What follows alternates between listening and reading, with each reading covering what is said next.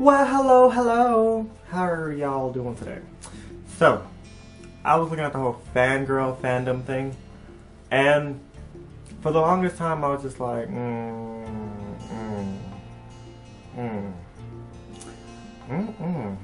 But that really doesn't affect me, and I understand it, kinda, a little. It's like you have admiration for this person, so you kind of go a little psycho sometimes. Me, personally, I wouldn't get all crazy like that, screaming, crying, fainting, passing out, and all that shit. I wouldn't do it. But if I was, yeah, I'd be crazy as fuck. And I'm pretty sure all these people that have like fans and stuff has that like that one fan. Maybe it's a few. Like, you know, like Cameron Dallas and them, they have like those particular fans are like crazy as shit. They be doing the upright most. That like stalk outside the damn room, take pictures of their sleepings and gather shit of theirs.